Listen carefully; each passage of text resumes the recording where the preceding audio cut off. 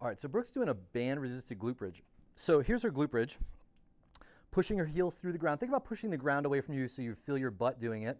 She's keeping the arch out of her low back. And you'll notice she's got a band that she's stretching out and pinning it against the floor as hard as she can. Boom, she'll give you another demo there and a couple more. Stretch the band out, use the thickest band you've got. You can use multiple bands. You can use a lot of tension on the band-resisted glute bridge.